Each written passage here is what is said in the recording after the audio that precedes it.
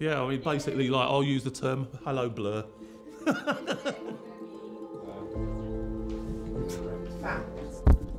Sorry. Martha, you should be here with me. I mean, because I feel like I'm the whole scene. We've had revolutions, musically. We are due one. Do we need to start one from here? Maybe. So my love story with music.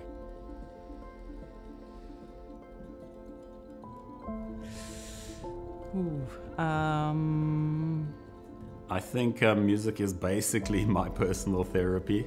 So it's basically all I do to get through most things in life, actually.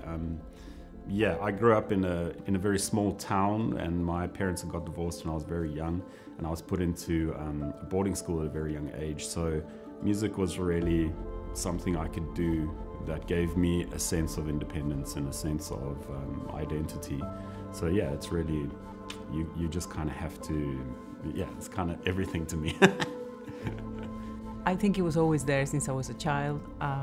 It has a very strong connection, you know, with where I come from. I'm from the Caribbean north coast of Colombia, where music and culture and all of that sort of folklore is very, very important to us and is impregnated in us since childhood.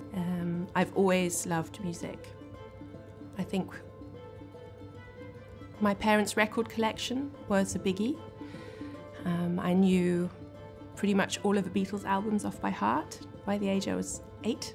I must have been maybe about 10 before my parents were like, every time you heard My Boy Lollipop, you would just get up and dance. The first kind of like involvement I had was when I went to the JMS open evening to like try out some instruments. And then that's where I found my first instrument, which was the flute.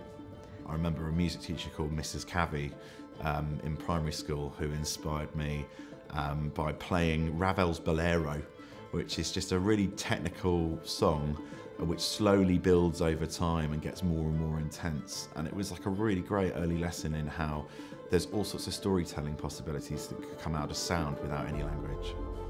When I was a teenager, I went through a really difficult stage with my mental health. And I went to go and see a new Pixar movie at the cinema. And I remember so vividly sitting in the cinema and hearing a score by Michael Giacchino for, I think, probably the first time. And for that period, I felt like I was okay. And I felt like there was a world out there to look forward to. I am a folk musician. And I'm a student here in Jersey. I'm a music composer. I'm a singer. I am a professional musician. I'm a DJ. I am a musician, a music psychotherapist, and a music artist. Music is the lifeblood of our island. I think my connection to the island where I'm from is the beating heart of the music I make. I find Jersey as a place to create very powerful. I think because of its landscape, the expanse of sea and sky feels really important. I would say that most of my work is inspired by Jersey. I find the landscape of Jersey and the sea so calming, and it really speaks to my soul.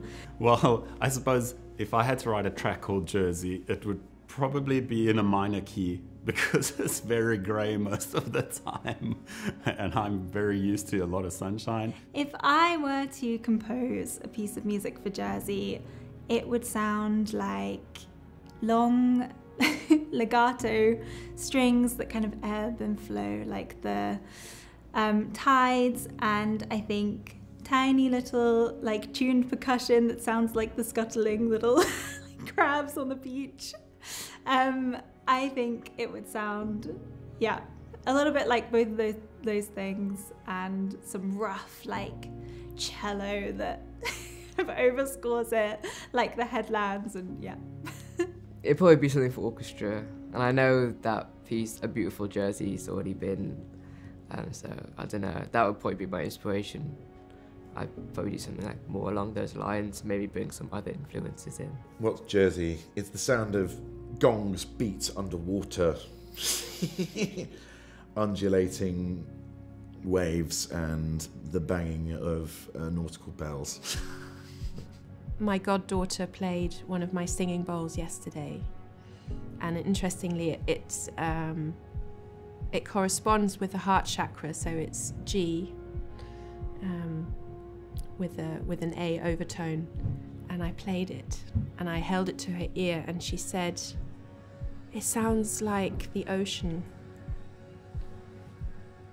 And so every time something like that happens, I think, oh, I'm hearing Jersey a little differently. Being able to access music makes our community feel enriched and connected.